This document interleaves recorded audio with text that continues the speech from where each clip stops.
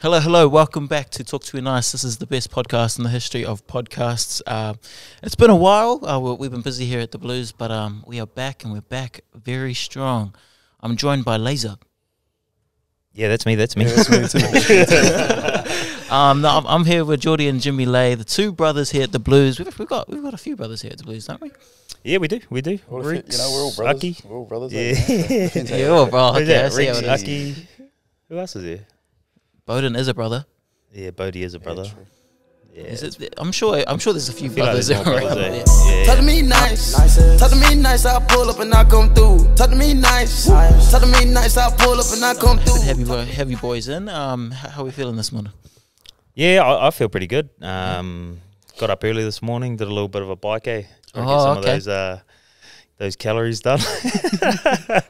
But it's good. It's good. Good morning. Day looks pretty good out there. So Nice. yeah, it's good. How about you, Geordie? Feeling good? Yeah, I've just literally rolled out of bed, so a little bit tired, needing the coffee. So Is this the two different personalities of the No, boys? nah, he just wakes up super early. He's obviously doing a bit of work here, so Yeah, fair enough. man's here pretty early. So Speaking of you doing some work here, Jimmy, so you've obviously had an injury last year, and it's forced you out of rugby for the season. So you've decided to make do with your year off.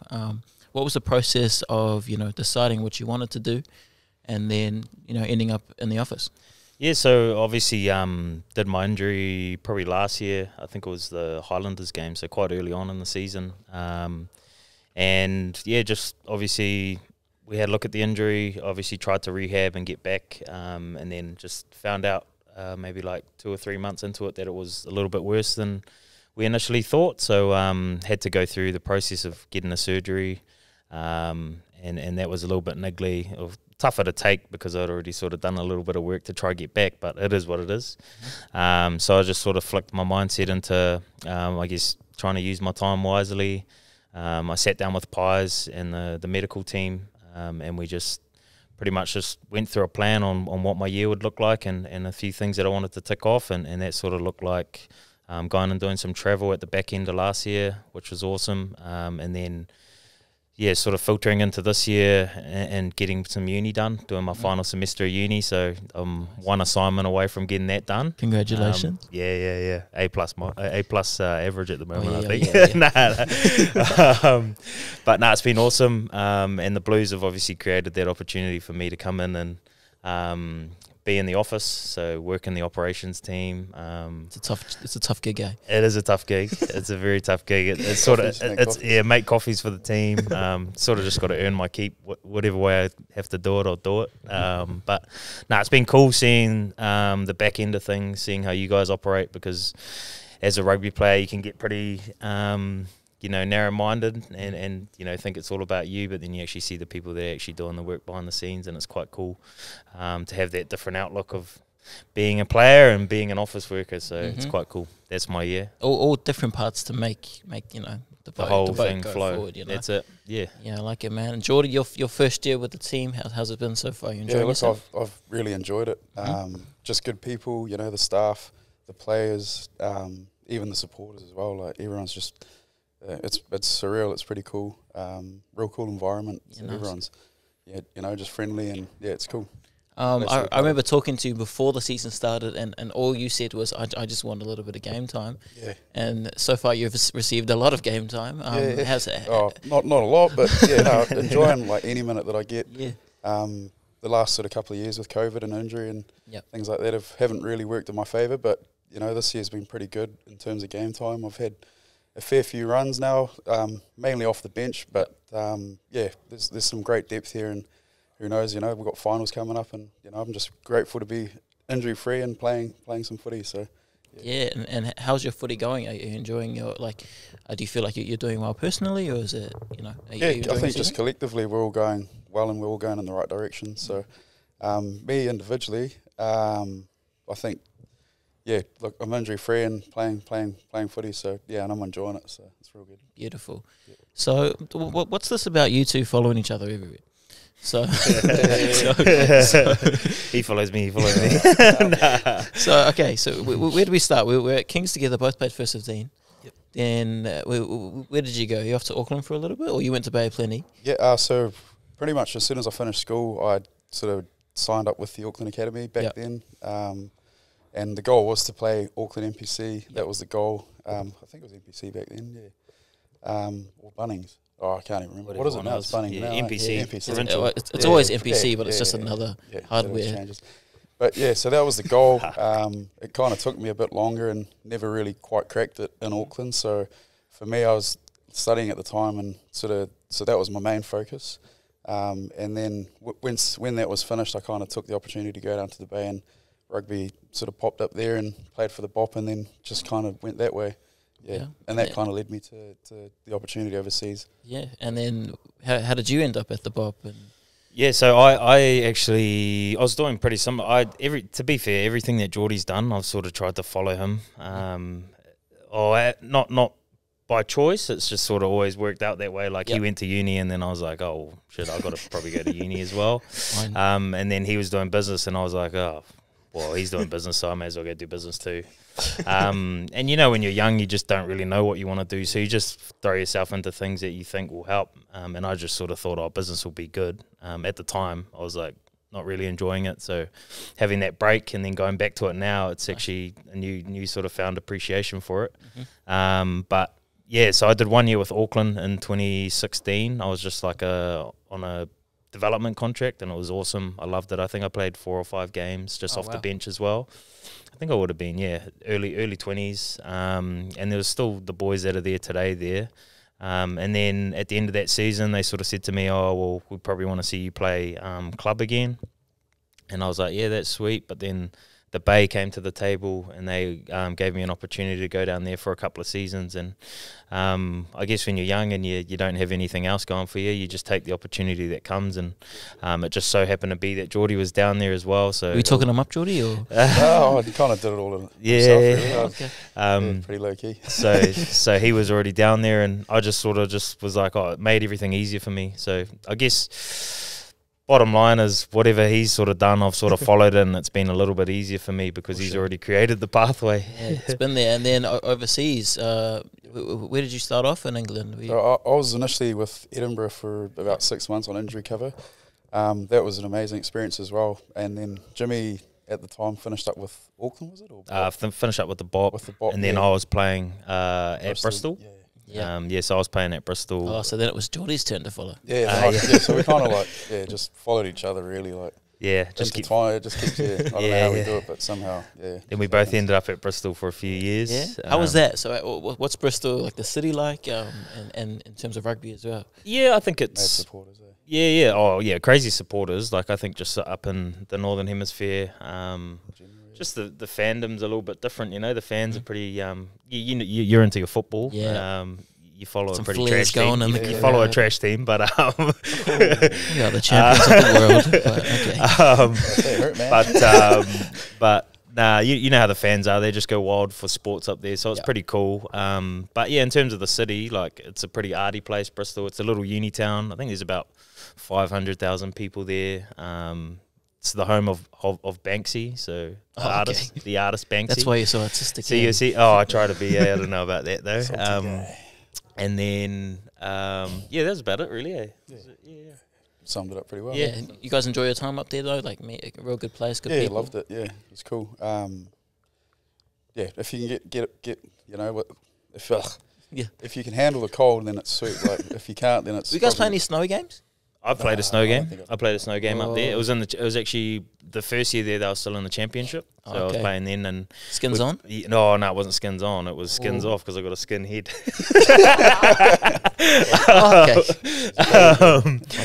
But man, I was freezing. Yeah, I was freezing, and I was on the bench too. So it was I was like, oh man, I was just cold as. But like literally, the wingers were like, they actually looked like they were getting hypothermia. Right? It was that bad. Like couldn't sit. Like we were warming up down the end of the field. And people down the other end, like, we couldn't see our team. Like, that's how, snowy it was. Yeah, geez. It was snowy. I'll show you a photo later. That's crazy. Okay, so, and then from there, what was the process of deciding to come home? For both of you, actually, and then ending up here? Yeah, I think it was just sort of the whole COVID thing. Yeah. At the time, I was injured, and kind of, you know, you're the first guy to sort of get struck off the roster list. So that just sort of eventuated, and then, pretty much that's pretty much the main reason. Yeah, I think, like, pretty similar myself. We were, I think we were sort of nearly coming into like the finals or the back end of the season, and then COVID hit pretty hard up there. Everything went into lockdown, and obviously in terms of like the business side of things, like we understand that footy's a business at the end of the day. So we were injured at the time. I think I'd just maybe broken my leg at the time. I haven't actually been injured my whole career until I hit like 26, and then like started to compile a few. But I'm good. We good. We're on the way back. Just making up for it. We're on the way back. But yeah, it was sort of like injury. I was pretty close to being back, but the coach at the time rang me and just said, look, it just doesn't make sense right now. If we can't play games, we can't just re-sign you to continue to train when we don't know when the end game is. So it is what it is. I didn't take it personally, anything like that. I just thought, let's get back home and let's recoup and try to get the next thing going. And my whole thing was coming back into Auckland. I didn't really expect any of this. I just was like, I'll get back to my club, try to play good club footy, and then hopefully something good comes of it. Yeah, and something great came of it. Yeah. Yeah, and you just... Yeah, much the same. Same very thing. similar again. Because were you in England last year? Yes, I was. So at the end of NPC last year, there wasn't really any opportunities going. So just my agent called me up and took an opportunity to go play with the Ospreys. I'd already been on loan with the Ospreys while I was up in the UK, so it kind of made sense to just go there. And at the time, I was building, so it was quite an easy yes to just up sticks and leave. Yeah. But I did enjoy the building. It was great and kind of just showed that we're quite lucky to be doing what we're doing. Playing rugby is amazing. So the building definitely put things into perspective for me. But to answer your question, I was up in the UK, playing for the Ospreys in Swansea, and funnily enough, as soon as I got there, COVID hit. And so I only played 2 games there. So second wave. Damn it. So it's never in. So for you guys, are you guys Auckland boys? Yeah, so... born in Samoa. Yeah, so obviously we're both... probably drag on a bit here, but we were both born in Sa, and then sort of moved around a bit. Like we moved to the shore when we first got back, and then my parents just decided to move up north, up to Kaitaia. So we did better lifestyle. Yeah, better lifestyle, and they just wanted to move up there. I'm not too sure. Still we there? just followed them. Yeah, they're still there. They're still there today, so they're loving it. And we sort of finished off our primary and intermediate there, and then our parents were pretty keen on sending us to like a good school in Auckland. They just had that idea. They wanted us to try to get a good education, and they chose wrong. Yeah, both lucky enough to get bursaries and scholarships to go to Kings, which is awesome because my parents wouldn't have been able to afford that. And then we just both went through Kings, and then that was pretty much our education. That's pretty. We moved around, but I definitely consider Auckland home. Spent most of our time. All our friends are here, and just makes sense. Yeah, no. So what was like? So you debuted round 1 last year for the Blues. What was that like? The whole process of playing for the hometown and it was it was special. It was a special moment because we sort of went full circle. Like we grew up obviously wanting to play for the Blues, but then obviously I debuted when I was 27. So I did everything else except play Super Rugby, which was kind of cool. Going full circle and closing that little loop there. Coming back to the Blues coming through the Blues was awesome because there was already guys here that I'd played with, at a lower level, and they were all, well established and really just killing it for the Blues. So it was cool doing that. But I think like the game itself, it just all happened pretty quick. I didn't really when I got named, I was real surprised first and foremost, because there's top quality props here, and. I was actually shocked. I saw my name come up. I was like, oh shit, I'm starting. And then funnily enough, not many people will know this, but we went and did captain's run, and I was doing a lift or something. I think I was lifting Dalton at the back of the line out. I lifted him, he come down, and then just bang straight on my little toe. My little toe was like black, but I didn't tell anyone. Because I was like, nothing's going to take this away from me. Nothing's going to take this away from me. So I hop on the plane, go down to Wellington, and I was like, man, this is just so sore. I was like icing my foot the whole time in the room. I think Hot Dog was my roomie. Oh, I can't remember who my roomie was, but I think it was Carl or someone. yeah, my toe was just black. And then I go out for the game, like warming up. The ground's like hard as. I was like wearing 21s because I was like 21s. Yeah, we're playing Super Rugby here. We need 21s. It's gotta happen. So I run out onto the field, and like first step I take onto that that Hurricanes home field, it was just like sore toe. Sore toe. Get through the whole game. I'm like, man, I think my toe's like broken or something. Yep. Like, don't want to like think about it. But I played through the game. And then I finished the game, come off the field, and go into the medical team. I've gone, man, my toe's really sore, eh? And then like go see them. They're like, yeah, we probably could have like done something to help you there, but you should have just told us. I was like, we have things for this. Yeah, I was like, okay. Yeah, damn. Voltarens. Wait, you can have some Panadol. Yeah, yeah. And Geordie, you made your debut this year. How was that coming? You know, it was pretty surreal. I think initially I wasn't named in the team. Yep. And it just sort of came through. I think one of the boys. I can't remember. Maybe it was COVID. It might have been COVID. Someone might have got sick or something. COVID again. COVID strikes again. But it takes things away and it gives it life. This time it gave good. So that happened and literally got called that morning, and I think they were like, yeah, look, we need you to come in and come do the build up to the game, and I was took it with open arms and enjoyed it. Yeah, it was a great time. Awesome guys. Yeah. So. I don't know how big of a part of your life it is, but Samoa, huge for you guys in terms of rugby. How much of it is, being born there? Were you guys raised in like a Samoan culture, or how big is Samoa for you guys? Yeah, so obviously being born there, my mum's Samoan, dad's Palangi Kiwi.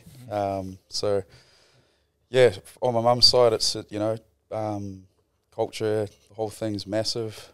Growing up, we kind of almost became quite isolated from the Samoan culture. Yeah. Just being in New Zealand. Just being in New Zealand. And being in Kaitaia. And then moving in Kaitaia. So, so I think Mum, she when she's telling us off, she's speaking in Samoan and things like that. She was trying to learn English when she came back here too. So. Funny enough, Samoan was our first. Yeah, funny enough, Samoan was our first language, but over the years we kind of become a bit more plastic over the years, but. It's definitely something that we want to. Definitely something we want to. Get back to and immerse ourselves within. So what was it like for for individually to represent Samoa, but then to do it together at the World Cup? What was that like? I think it's just like playing for Samoa. It's just special, Like it was one of those things. Like growing up, obviously we're both born in Samoa. Our dad obviously probably wanted us to play for New Zealand, or try to, and then vice versa with Mum wanting us to play for Samoa. But I probably Mum wins, eh? Yeah, I'd probably say my mum's mum was probably the biggest ultimate factor in us playing for Samoa. She just a lovely lady, wanted us to play for Samoa and just wanted us to represent really. So. I sort of felt inclined at the time this is my side, to go and play for Samoa, and it was an awesome experience. It was obviously a massive culture shock in terms of what we're normally used to. Yeah, sure. Going into the team, I don't think it's a very unique experience. It's something like no rugby player will ever. It's sort of, they've all got their own unique experience, but playing for the Pacific Islands is just different. It's just different. It hits different, bro. Yep. And that's why Bodie Barrett is born in Samoa. I'm a genius for that. Let's just keep this going. Let's keep it going. Bodie and also, Barrett. He's my cousin. He's the third leg. And that was just the whole thing with Samoa. We were lucky enough to get given the opportunity, and we came in for a one-off camp, was it? Yeah, it was just... Came off for a one-off camp, sort of joined the circle, and it was just... We didn't really look back from there. It was awesome. Yeah. What was the World Cup like? Yeah, it was cool, let alone just being in Japan. Yeah. Never really been, and so it was a pretty cool experience just to see the whole city and, embrace the whole World Cup. Was pretty mint, yeah. Yeah, no, awesome. And so, Jimmy... As a Samoan, what's it like to represent Tonga so hard with the best foot forward for Tonga, the better island nation? Oh, there's been a few jokes going around that it's getting redirected to Samoa. Nah. It's actually been... yeah, cut that. It's actually been really awesome. The project itself, trying to raise 20,000 pairs of shoes for Tonga. It's actually been quite moving, seeing the amount of buy-in that there is. The community's helping the community, really. That's how I look at it. And it's also been a really cool piece to go alongside my uni. Like, I've had heaps to talk about when I have to in my assignments and stuff. But it's not just me. Obviously, I've had Sarah holding my hand the whole way, and also Big Sammy Pearce. It may look like he does nothing on my Instagram, but the man is my hero. I don't think we can call Sammy Pearce the big Sammy. He's my hero, that guy. When his brother exists. Yeah. But he's really helped me through it, and it's awesome. Like, man, I'd do it for anyone, that needs something. So it's cool to be able to give back to the islands. Whenever I talk about it, it's that piece about having a great amount of Tongan players come through here. There's heaps of them. Starting with Ofa, Carl, Sam Tuitupo, Anthony Tuitavaki. There's heaps of them, man. So, and they all just kill it. So it's awesome that we're able to give back to Tonga, because they've been a big part of our club. So it's only right that we give back as well. For sure. And it's also cool that we're going offshore. Actually sending things to Tonga rather than. We're usually quite confined to our region. We've had people, jump on board from outside our region too that are really helping us, and that's been awesome as well. I've been seeing packages come in from all over the world. Man. One from Belfast the other day in Ireland. So it was pretty awesome. I do want to say a big thank you to Barfoot and Thompson. Yes. Barfoot and Thompson have been huge, not only for this podcast, but in this Best Foot Forward movement as well. They've donated a ridiculous amount of shoes and different things for the Barfoot and Thompson.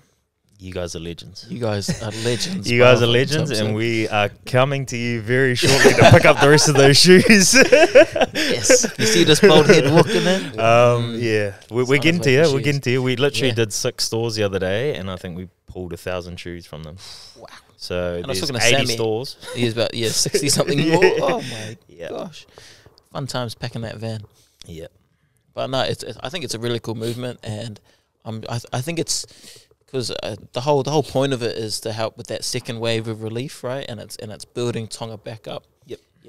So we're not sending food and money and all that kind of stuff. It's how can we get Tonga back on their feet, literally, Exactly. And through sport. And it's through sport, man. Like, sport's everything. Like, I guess, the people of Tonga are already good at sport. They're very gifted, like physically natural athletes. So we're just giving them a few tools to be able to, hopefully allow them to pursue their dreams, whether it's rugby or whether it's another sport. That's cool. Yeah. Just get out there and do it.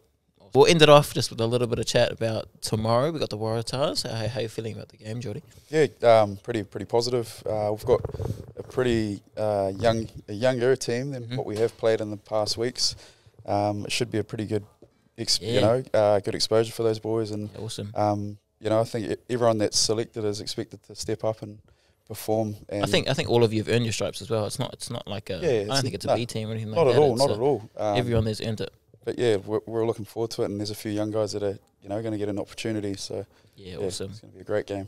Yeah, thank you very much for coming on the podcast today, fellas. It's been amazing having you both. Good chats and good yarns, learning about both of your lives. And who wins in a boxing fight? That's what I want to know. I don't know. I think probably Geordie. But Geordie's got the power, Geordie. What I do want to know Geordie's a year older, is a bit more experience. He's got 6 toes. Why do we have a blues boxing fight and 6 toes off them, and the winner is the real laser. Extra grip on the ground. Thank you very much for watching the podcast today. Shout out to Barfoot and Thompson once again for presenting the show, and sayonara. Thanks for coming on. Thanks, my man. Thank you. Awesome. Cheers, brother. Appreciate it. Talk to me nice. Talk to me nice, I'll pull up and I'll come through. Talk to me nice. Talk to me nice, I'll pull up and I'll come through. Talk to me nice.